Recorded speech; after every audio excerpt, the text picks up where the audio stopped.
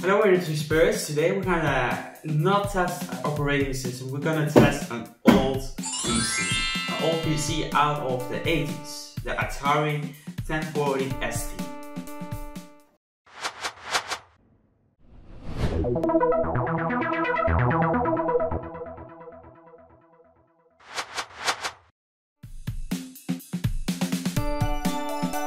So the Atari 1040 ST, we've got the monitor here right now. It's a popular personal computer at the end of the 80s and the beginning of 90s.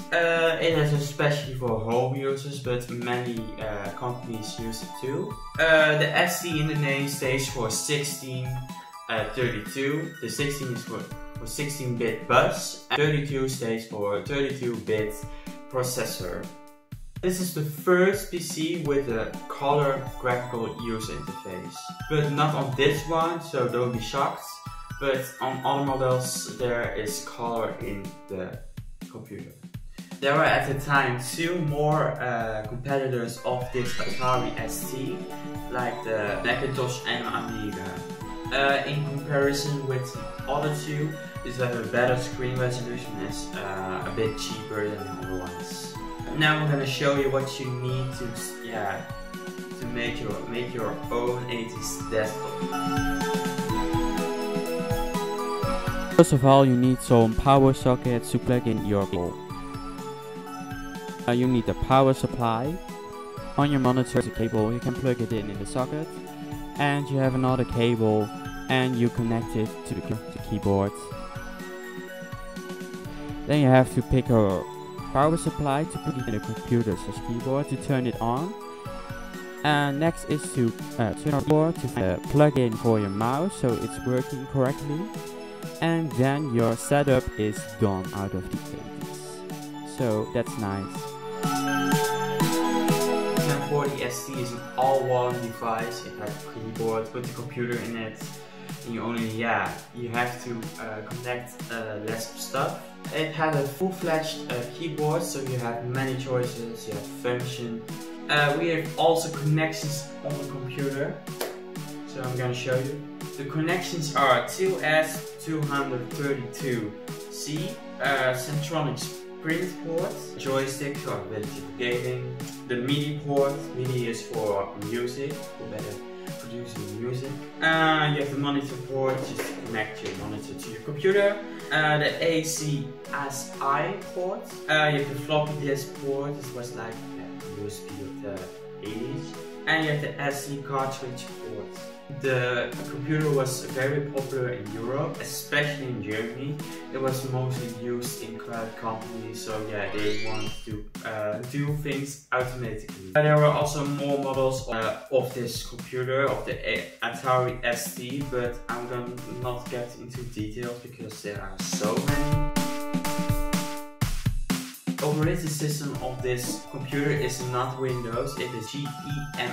Why they choose that hidden operating system? Because Windows 1 was later than the release of the Atari ST. They are not able to make this own operating system, which was also an option, but it was like a big project. So they asked GEM to use that operating system on this computer. So yeah, let's find out what is GEM operating system. This model is like 1 megabyte of RAM, so it's really slow in comparing with the modern computers. It had a double-sided floppy disk. You can put floppy disk on two sides. It had not a modulator, which is in phase to the other models. This model has not a modulator. So the Atari ST is produced from 1985 to 1993, but it stopped because Atari wants to focus on its game industry. They think that there is more profit with the game industry than continue with the computer industry, but there are still users that use Atari systems, just for fun. Okay, we're gonna test this computer. I'm gonna connect all the stuff with I meet. I'm curious and I hope to understand something in this old box.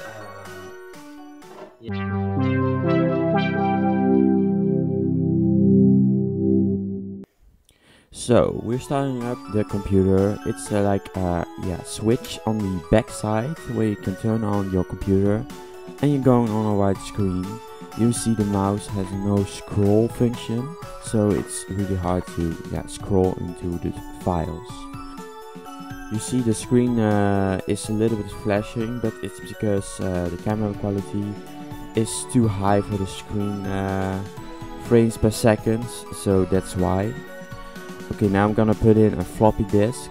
Floppy disks are just applications are part of the operating system, so you can buy it, and it's like cheap USBs. Starting up the program took over a long time. It's like 30 seconds waiting before you can start. You see it's a little bit of a CAD program where you can draw shapes and make technical drawings. So I just tried to figure out how the program was working, and it was really hard because my mouse was just not fit into what I want in the computer. So it was just find out how this program works. You see things about the program. It's just a campus CAD program. I just trying to figure out the words because it's all German. I tried to save this file in the computer and just push OK, and then it's saved in your computer. Okay, we're going to the next floppy disk. I'm going also show you how you open a program. So you have the desktop and you go to floppy disk, and mostly of the time you push on the PRG file. And you see, I was also shocked, but this is a music producing program in the 80s. So you see, also in this program I try to figure out how this program works. You have tracks on the left side, but I don't know what to do with that. I can't drag them in the timeline. I tried one time and I just hear nothing. It's just like listen to beeps, and you see I try to open up a song, a project. So I just was trying to searching for some information about the program. You see it's updated version 2 of Koei. Try to open up a new timeline, so I just want to figure out how the program works, but I did not come that further, and it was really hard.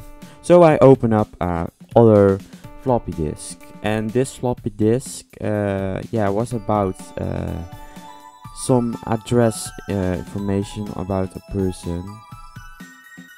So when I open up, you see text boxes where you can type in your name, address, zip code, and where you are from.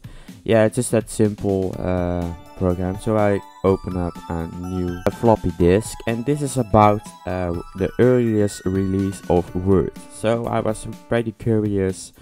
Okay, so we all know Word is a text processing program where you can type in your reports and other stuff. And you see I try to open up a file, so I'm able to type in something and just make a report and look what all the functions are. But first of all, I just get the error, and then finally I'm on the text box.